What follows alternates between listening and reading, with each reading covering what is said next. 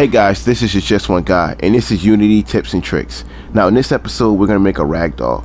Now a ragdoll is just in case you want a dead body and you want to ragdoll it around, or you want the enemy to get hit and instantly turn into a ragdoll or something like that. It just gives a little bit more realism and uses the physics system to make your enemy do some crazy things. Now I'm just going to show you a quick example of what a ragdoll is good for. Let's just get the sword real quick.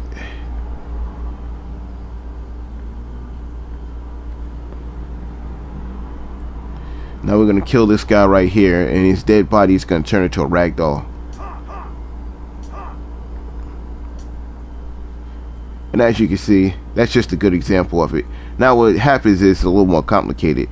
The actual enemy, it got destroyed and then instantiated this ragdoll in its place.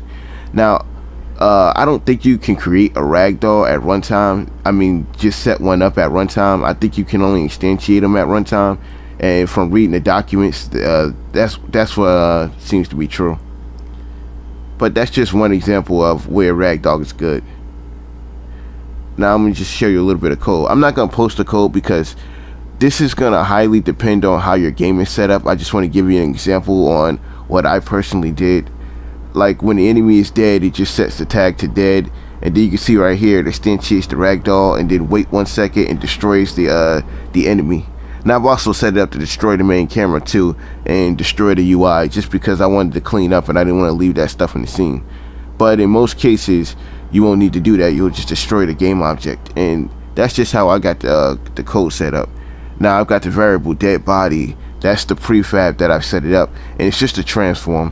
I've just set it up as var dead body transform, and then I dragged the ragdoll prefab as the dead body, and then it instantiates at the transform position.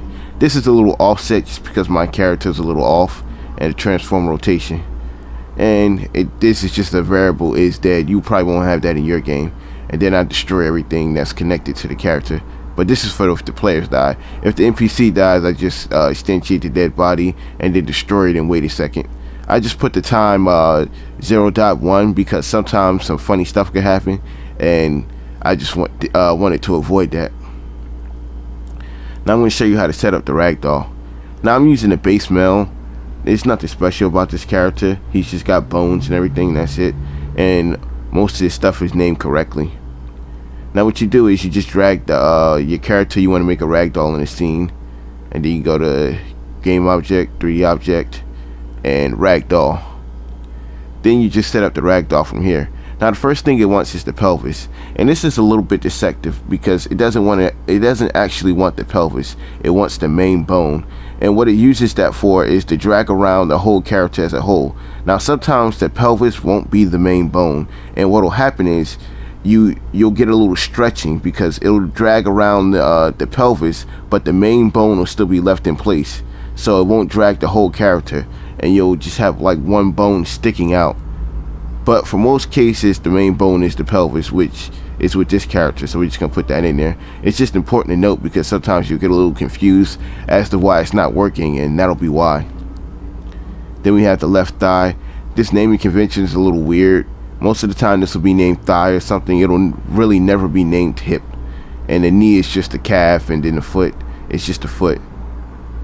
But sometimes you gotta figure it out, sometimes you don't. Sometimes it's named correctly. But you just put in these values: the right thigh, the calf, then the foot.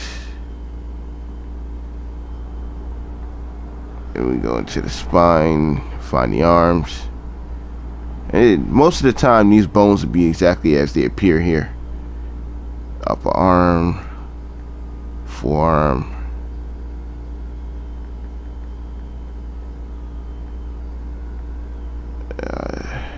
I wish they had set this up like the animation system where it automatically rigs it. Now the middle spine is a little confusing. Most of the time I just go for the spine right here, but sometimes it'll be spine 1, sometimes it'll be spine 2. And now we just gotta find the head. Now I messed with the rest of these values and they really didn't have an effect, so most of the time I just leave them all the same. But mass, I'm guessing, is supposed to be weight. They advise you not to set the weight, the mass too high, but I'm not really for sure. I haven't really seen a difference whether high or high low I set the number, so I just leave it as it is. Then we just click create, and now he's yeah, he's got physics. Well, he's a ragdoll now. Take a long to play. As you can see, he's a ragdoll. We can move him around, walk over him, move him.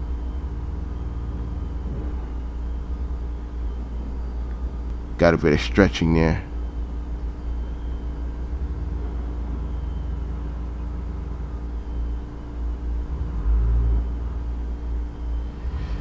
Yeah, still a little stretching there. I don't know what that is. I don't usually get that problem, but that's basically how you set it up. And from there, you just turn them into a prefab. Oh, hold on, sorry. Yeah, you'll just turn it into a prefab and then instantiate them when you want a dead body, and that's basically it. I would remove the animator though, because you don't really need that. And that's about it. Now this base male character, I just downloaded him off the asset store. He's free.